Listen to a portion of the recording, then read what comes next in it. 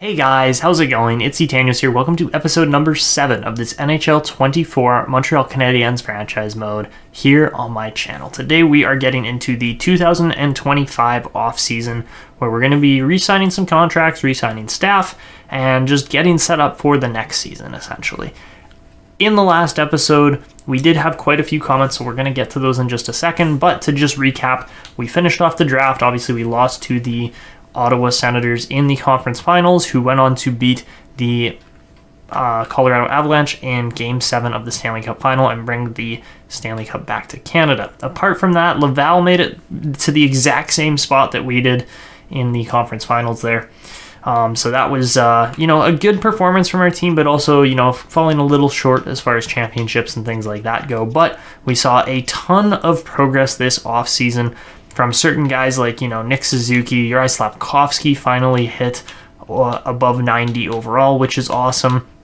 Lane Hutson looked absolutely fabulous, putting up 60 points in just his second year in the league.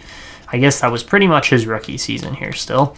And I do believe, if I'm not mistaken, Lane Hutson did actually end up winning I believe it was the Calder, this year. I do need to just quickly double check that, but I do believe Lane Hutson was indeed our Calder winner for individual awards. He was indeed. Okay, so there you go. Very good start, but let's get to the comments and just go over those quickly.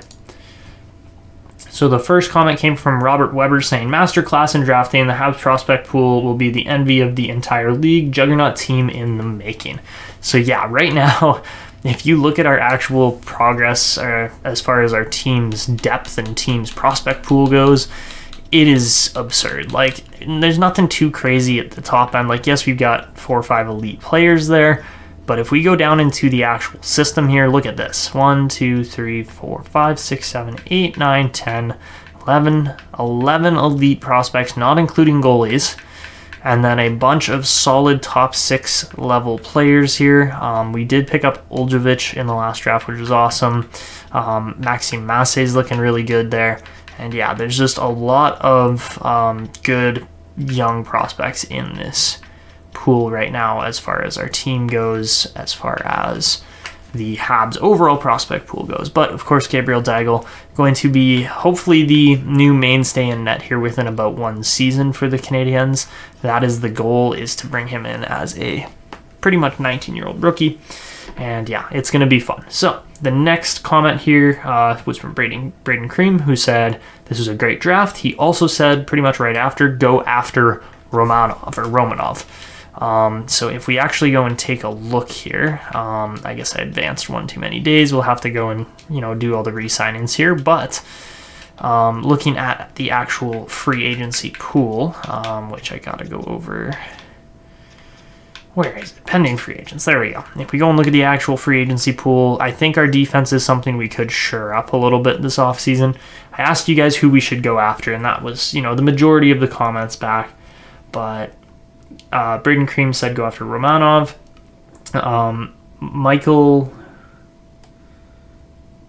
Mikhail Oman said you should go out, try to sign Romanov and Victor Hedman, even if it's just for 1 year.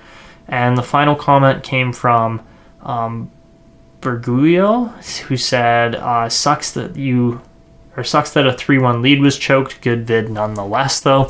And yes, of course, it's not in my control that our team choked the lead.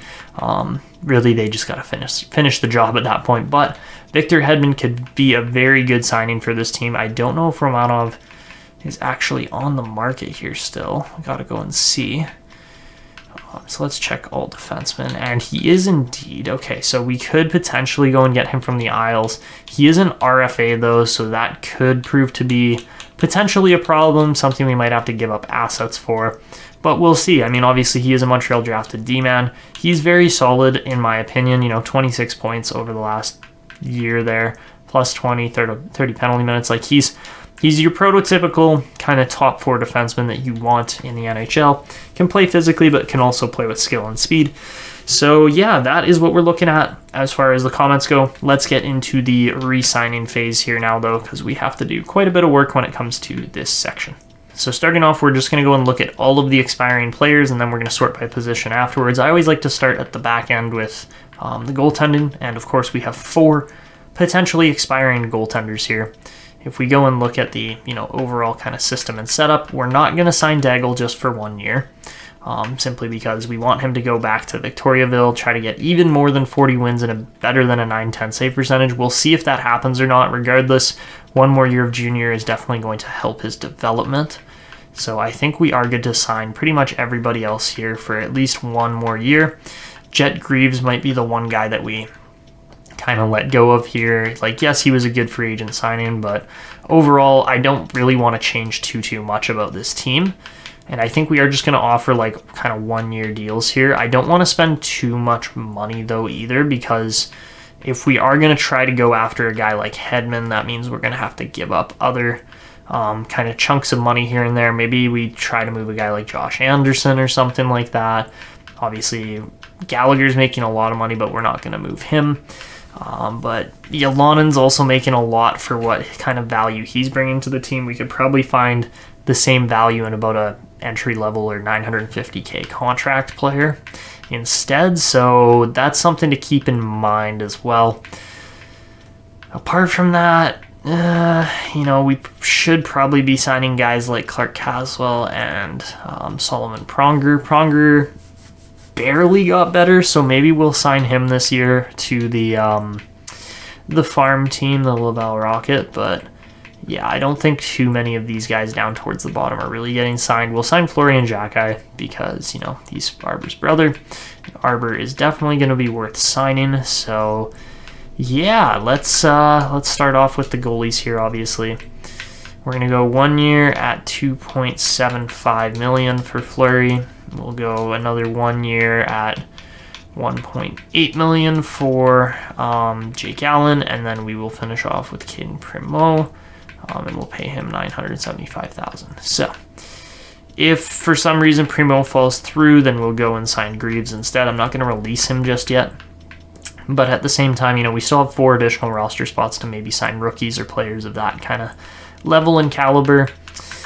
Unfortunately, yeah, David Savard is going to be a good chunk of money. I'm going to pay him 4.3, and hopefully he accepts that. Harris is going to be cheap, so we'll get him signed up. Cullimore, I think, again, same situation. We're just going to leave him for 1 season. He's also playing on Victoriaville, funny enough, so if we put those 2 guys together, as far as Cullimore and Daigle go, I think they should be fine as far as development curves and things like that. So we'll sign all the rest of these defensemen up to just the farm team pretty much. I'll get William Trudeau signed up, and then everybody else here is good. So that's the defense. I think maybe Trudeau was the only contract that we actually signed newly. But apart from that, yeah, looking good. Joel Armia. Again, another solid piece in this Montreal system. Nothing crazy as far as a player goes, but just very, very steady, very solid as far as what kind of production you're going to get out of him. Heineman, honestly, Heineman's looking really good. He might be a player that we actually look to sign long-term, simply because, yes, we have Harvey Pinard and Sean Farrell, but we're going to be losing Max Pacioretty coming up here. So, really, Heineman, like, yes, he's a 2-way forward, and yes, he's going to be in the bottom 6 more than likely, but I want to see what does an 8-year deal look like for him. $2 million. I'm going to sign him to a 2-year bridge, I think, and just go $850K, because I'm not certain that he's going to be the guaranteed player that the top 6 potential states. So we'll have to see what happens with that. Apart from that, of course, yes, Jan Mizik we can sign, and of course, Florian Jacki we will also sign. That's going to be it for now. I'm not going to sign Solnishkin, even though he had a great growth here, putting up 19 points over 8 from last year. I'm pretty sure he got improved ice time too, yeah, so that helped. So of course he'll get even more improved ice time if we leave him there for 1 more season. Of course, if that's not the case, we sign him to the Rocket, and then he's good to go. As far as centers go, though, this is where we've kind of got some, not controversy, but just we need to make a couple signings here, and these ones might be a little bit more tricky. So we're going to have to go about $1.7 million for Jake Evans to get him back. As far as Christian Dvorak goes, he wants to play for this team, but I'm just not certain he's the guy at $2 million for 2 years. So I think we'll bring in Pronger. We'll keep Simoneau, and then, well, yeah, we'll bring in Pronger because yes, he could have a dominant 19 to 20-year-old season. He got improved ice time. He improved his points. He decreased on shooting percentage, but he actually was playing in all the key minutes. 4 game-winning goals, things like that. He's going to be a good player.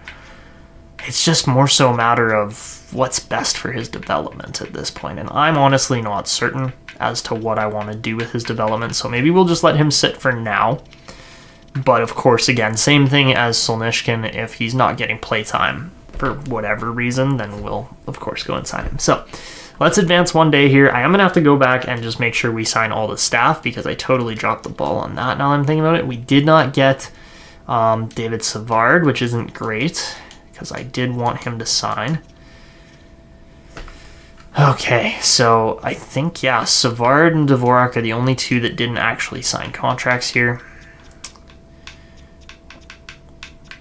Let's try $4.5 million for 1 year for Savard. And okay, he will take that. Perfect. As far as goalies go, we did get everybody else to sign, so I'm just going to... I'm thinking about qualifying Jet Greaves, because we could potentially have injuries, and obviously if that's the case, then that's not good.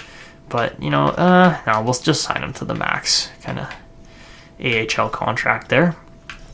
And apart from that, I think we're pretty much ready to go on the player side of free agency. Of course, we need to go and just sign all the staff back up because I did not do that, and that will be a problem. So we'll get Ben Burns. We've got Ben Burns in here. That's funny. Very similar name to Brett Burns, but we'll also get Whitmore, or sorry, Whitman. And then, of course, we have all of these amateur scouts, which is pretty much all we're focusing on. We're not really making a ton of trades or things like that. We're just trying to go out and get the best players and then eventually build a team around all our draft picks that turns out to be fabulous. And, like, yes, that is the majority of what we've done. Of course, you can go out and just build an entire team around not core pieces and, like, going and trading, but we're not going to do that. So let's advance another day or 2 here. We should get the majority of these contracts. Okay, we didn't get Ben Burns. That's not great. Okay. Okay, so the coaches all didn't sign, which is annoying, but we will have to go and offer them even more money, which is okay. We can do that. It's just frustrating because... Oh, no, sorry. Whitman did sign, so it's just Burns who wants the head coach role. Oh, that's what I did, was I didn't offer him the correct role. That makes more sense. All right. Come on, Burns. Sign that deal. And is he not going to? Apparently not. Oh, no. Oh, no. We've botched it. We don't have enough coaching budget to sign Ben Burns. That's not good. Okay. So, just give me a moment here as I clean up my messy management. Yikes. Okay. I love that glitch where always one surplus stays on the block even if you delete it. Okay, so coaching staff, we didn't have enough budget. That is a problem, so I just got to go and fix that quickly. Coaching budget. Let's toss a little more money in there. Remaining, we got $825K. That might be a little bit scarce. Okay, so $1 million bucks. That's more manageable. We should probably get some arena operations going too. I'm sure there was some kind of owner goal. Well, maybe not. Okay, so her bathroom's looking disastrous right now. That's pretty funny. Okay, we'll upgrade the next parking lot. We'll upgrade concession, and yeah, we'll get this parking lot up to level 3, get the club seats up to level 3. I cannot believe how much budget this team has. This is crazy. I love actually being able to go and, do all the repairs for the most part. There's only, what, we did miss 3 out of like 9, right? That's pretty good. Or 8 potential upgrades on the Bell Center, so yeah, that's good to see. Okay, let's go get this coaching staff figured out. I want Ben Burns back. I mean, why would we fire off coaches, right? Like, that's the thing, is you look at it and yeah, overall, there's just really not a lot of need to actually go and have other problems with your coaching staff. So what we're going to do is just demote Cohen to the AHL head coach for now. That'll kind of fix up our whole system here once we get rolling. But of course, we have free agency to go to. And it looks to me like, yeah, Victor Hedman did not make it to free agency. So we've got $7 million to work with. And I think the main play here is, of course, going to be Alexander Romanov if he's available. Is he? He might not be. Okay, Romanov is not available, so looking at the comments, yeah, you guys wanted Romanov or Hedman. I don't think we're going to be able to do either of those because both of those players are going to have a ton of money on their books and on their value. But I am thinking with $7 million, we might be able to get Jake Chychrun here. He wants to go to Calgary potentially, but at the same time, he's a very solid-looking D-man. Could fit our second defensive pairing potentially. We'd be stealing him away from the Ottawa Senators as they did not re-sign him. But he wants 6 or 7 years. I mean, if we go 7 years, $7 million, that's until he's 34. Obviously, we're not going to hold that contract for that entire period of time, but really, 7x7, $49 million contract. That's a big chunk of money, but it's also an asset, right? That is the point of actually going out and using your cap space properly. So we'll see what happens, obviously. We can't be certain yet. But I do like how our team's shaping up. I do like how we've kind of built out our system here in Montreal. And please, Jake Chychrun and Ben Burns sign with our team. All right, so we do get Ben Burns. Awesome.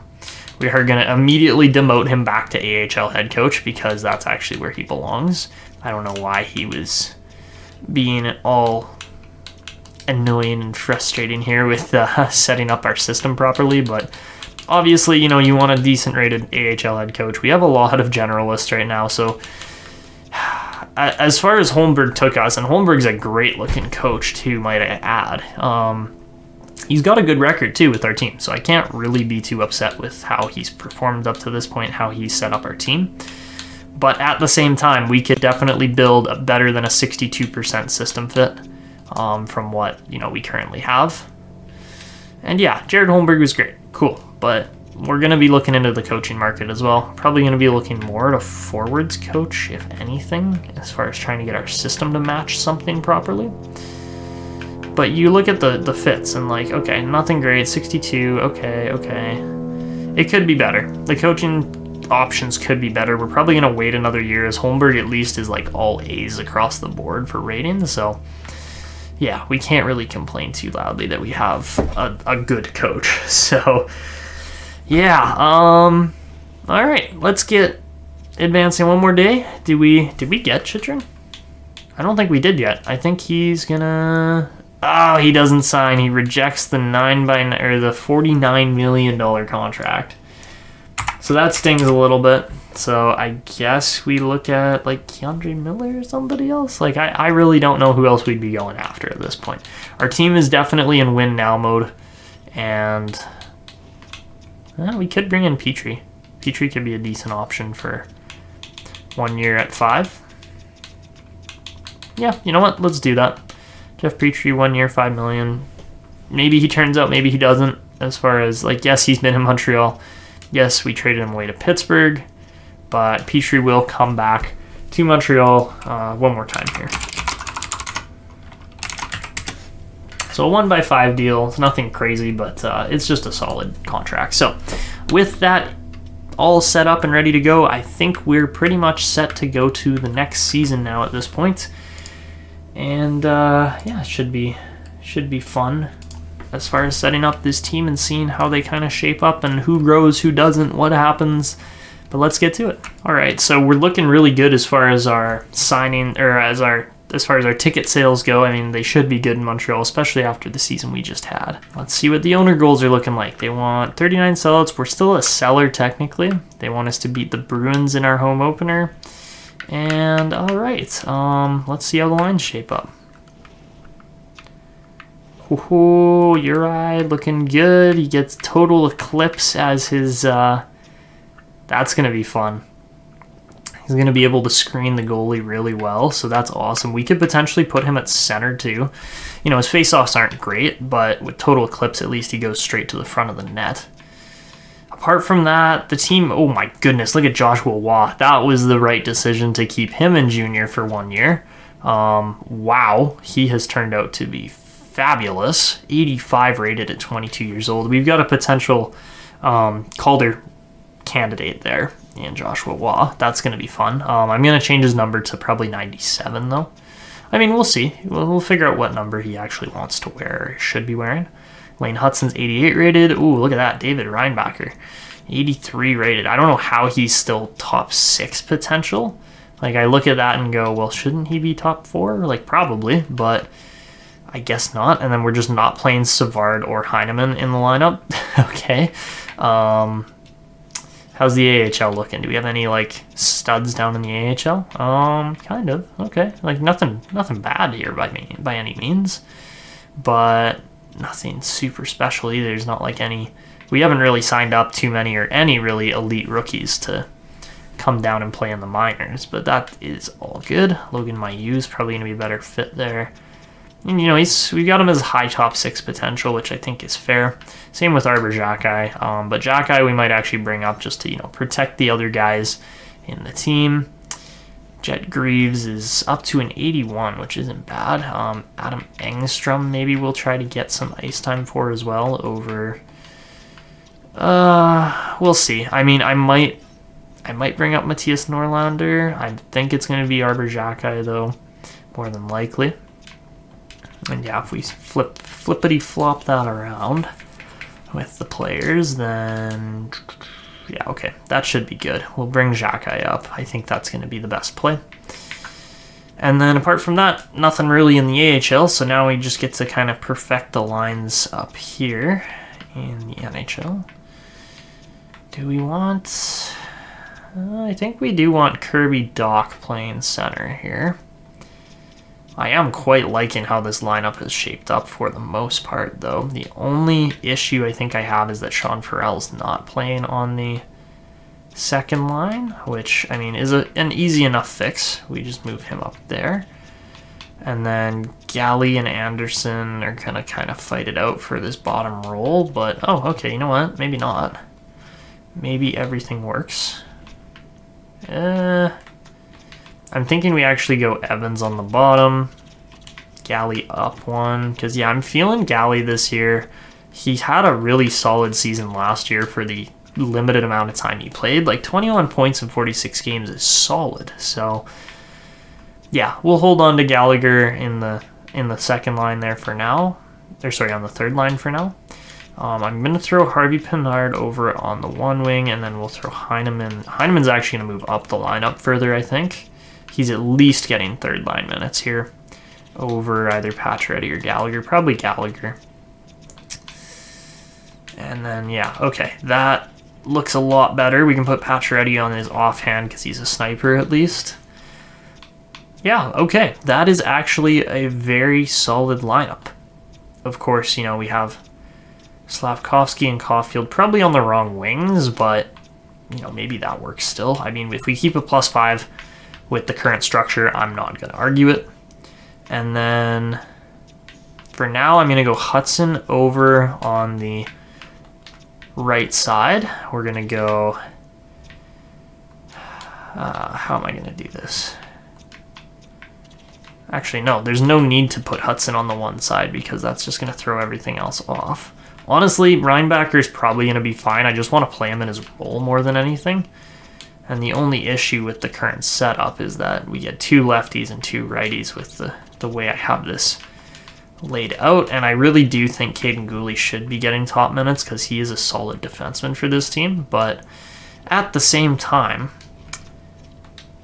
Tyson Barrie is a very poor fit with that bottom pairing versus David Savard is better, barely. But I do very much like the Hudson-Reinbacher combination. That was kind of the goal, was to get these two guys set up and playing together more than anything. I gotta check what number Jeff Petry's supposed to be wearing because I honestly do not know off the top of my head. 64 for Reinbacher's cool. I think that's gonna work fine. I mean, we could give Reinbacher number 23 as well. That's also a number I've seen him wear. I think that was just... Honestly, I think that was probably just right after the draft, if anything. But let's try... I don't think Barry's gonna fit very well. Okay. Okay, so this lineup is almost ready to go. I'm just going to make a couple quick switches. First is going to be numbers, and I got to honestly look up numbers because I don't know players' specific numbers off the top of my head. 26. Okay, that is not even remotely accurate to what he's currently wearing. Okay. Okay, so Jeff Petry, we're going to slap number 26 on his back. I don't know why he's wearing number 46, but that's going to get fixed. Okay, apart from Petry, we also have Joshua Waugh, who I got to figure out if 13 is actually his go-to number, if it's something else.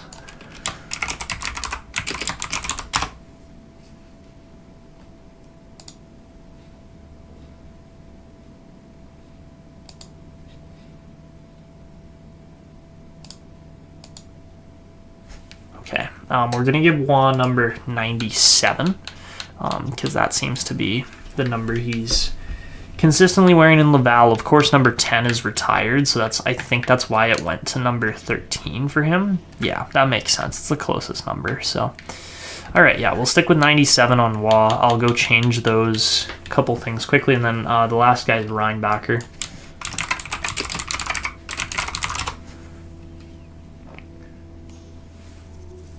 And yeah, okay, 64 is the common number there for him. So yeah, that looks pretty good. I think we're gonna leave that as is for now. Patches wearing the A, I think, is still the right move for now. Give it another season, and it's gonna be either Slav or Hudson. One of those two guys will be getting probably an A, but yeah, of course, Caulfield, Suzuki, we're not going to change those alternates. Of course, I wish we could have more alternate captains, but that's not going to be the case. So let's get to the roster moves here quickly. Just make sure that we have everybody set up in the right spots. So we're going to bring up Arbor Xhekaj. I'm thinking maybe Oliver Kapanen would be a decent fit too, just to bring up as like an extra piece, but I think we're going to do Jesse Ylonen instead. And then we will send Harris down, I think is going to be the play. All right, so we will do those. Well, actually, is Harris going to get scratched? No, he shouldn't. He doesn't fit our system properly anyway. So yeah, we'll make those moves. Just get the lines fixed up a little bit. Of course, Harris not being in there is what's causing the issue right now. So we will throw Arbor Xhekaj in there. Of course, yes, you get two defensive defensemen. Any way to fix that? And only by playing Gooley on the bottom? I mean, then they get a 0 at least. I think that might have to be how we do this for now, which is unfortunate, but also just, you know, is what it is. I wonder if we played Gooley and Reinbacher together. Yeah, they get a +3, but that's okay. Obviously, we need Hudson playing top minutes. And, alright, I think that is it. We're pretty much good to go there. We got Barry, Ylonen, and Anderson scratched. Of course, we could try to move cap space around. I think that's just going to be messy more than anything.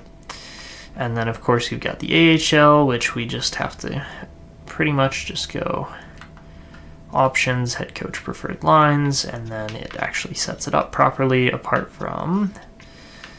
Well, Jet Greaves over Primo is interesting. But yeah, the only other thing I'll do here is probably move... I don't know, we could... Probably just move Bodine out of the lineup because he's 25 and put Engstrom in. Alright, and I think that is it. I think our lineup is ready to go. And now it's just time to do some scouting, get the scouts working with their magic, obviously. Who knows how good or bad this draft class is going to be. Of course, Gavin McKenna at the top is pretty amazing. Ryan Rubrick is a great player too, but... that's about it, honestly. Willie Weston, I have no idea if he's going to be amazing or not. These are all pretty much computer-generated players at this point. Mikhail Gogolev getting up to that high a rating means he's probably got to be like a low elite or something. Like, I don't usually see guys jump to 13 from 237th the year before. So that's something to keep in mind for sure. Of course, our team, do we have a first-round pick this year? We do, and they think we're going to end up, yeah, right in the middle of the pack pretty much, which is probably a decent guess, but also this team surprised everybody last year, so why not do it again, right?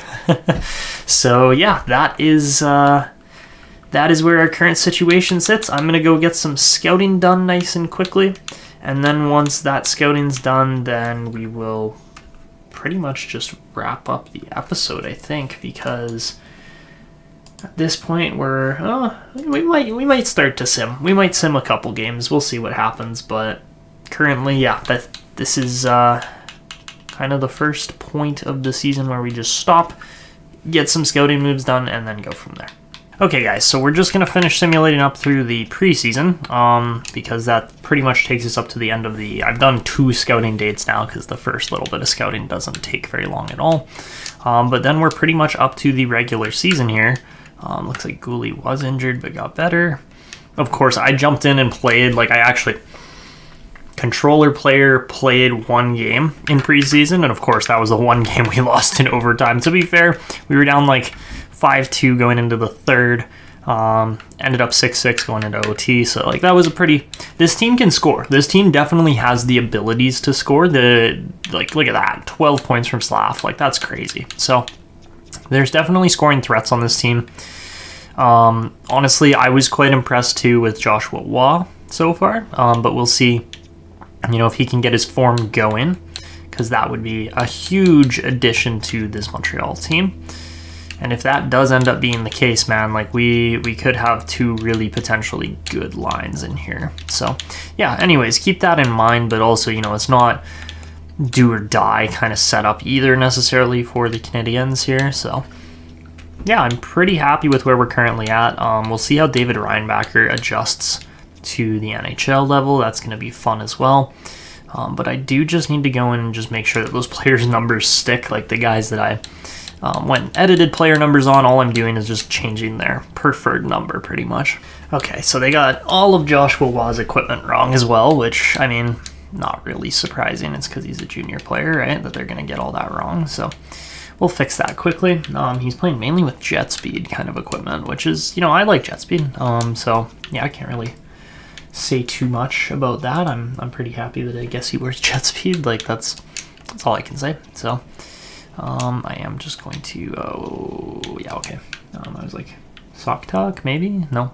So he does actually play with the white jet speed, but there is no white jet speed in NHL 24. EA, fix that please. I would love to see a white jet speed, because I do think the white sticks look pretty cool, just because they kind of blend in with the ice better, right? But apart from that, you know, he doesn't really have a preferred tape style from what I can see. It's really just that he tapes his blade the same color of whatever, like of the stick shaft pretty much, so that it blends in. That's what it looks like anyways. So yeah, if he's going black jet speed, we'll stick with that.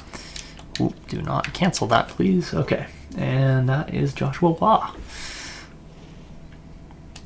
And you know what, looking at his profile picture, I feel like he should probably have at least a 1 bar facial hair going as well, because right now that is not accurate at all. So we're going to give him the full beard, and we're going to give him probably brown hair, maybe light brown. Light brown looks, yeah, it's probably brown. Okay, so we'll go brown on the color, and then level 1's going to be like there, because yeah, that does kind of look a little more accurate to what he's actually rocking right now. And then of course give him the full thing by the time he actually hits the playoffs, because that is exactly what we want to do with that setup. So actually, you know what, the more I look at his profile pictures and stuff, I'm thinking probably chin strap is actually the style we don't want to go with rather than full beard. He definitely has the chin-centric kind of style a little bit more. Like, yeah, he's still got a little bit of like upper lip facial hair there, but Yeah, okay. So that is Joshua Waugh. I'm just going through making sure the details all kind of match up here. I have seen Reinbacher in some of my saves, like just for fun saves, end up with like a cage on, which makes no sense to me, but yeah, okay, that should be fine. I'm fine with how Reinbacher looks. If we need to fix that later on once he gets, you know, really good, then of course we can do that. And I think that's pretty much it. Yeah, that should be fine for now. I don't think we're really adjusting too many other players. And okay, yeah, as long as Petry's wearing 26, I don't care. So there you have it. That is where we are pretty much just going to leave off this episode. I know it's a bit of a shorter one here for this episode, but then we're going to get set up, go through the entirety of the 2025-26 season. Of course, you know, Gavin McKenna at the top of this draft class is going to be a franchise playmaker, I believe, at least a high elite, if not franchise level. But yeah, apart from that, you know, there's some power forwards, there's some snipers, there's this other guy named Laurent Bouillon, or Bouillon. I believe it's Bouillon is how you'd say that. Or Bouillon? Yeah, it's not Bouillon, it's Bouillon, I believe is how you'd say it, but I'm probably pronouncing it wrong. So again, guys, give me that pronunciation in the chat below. Of course, there are certain guys like Depre, I don't know how you say it, Marc Depre probably, and then Marcel Saint-Jacques. So a couple pretty good French-Canadian names in there. Dureveau as well, Louis, yeah, those are... I like the French-Canadian names. They're always fun to try and pronounce, especially as an English speaker and not, like, I really can't speak French, even though, yes, I am a Canadian citizen, but, like, I always find that fun to kind of mess around with. So, anyways, guys, that is where we're going to wrap this one up. If you enjoyed, make sure to go down below, drop a like, subscribe, and hit notifications to never miss a video, and, of course, leave comments to possibly get featured in the next episode. But that is it for me, and I will see you guys in the next one.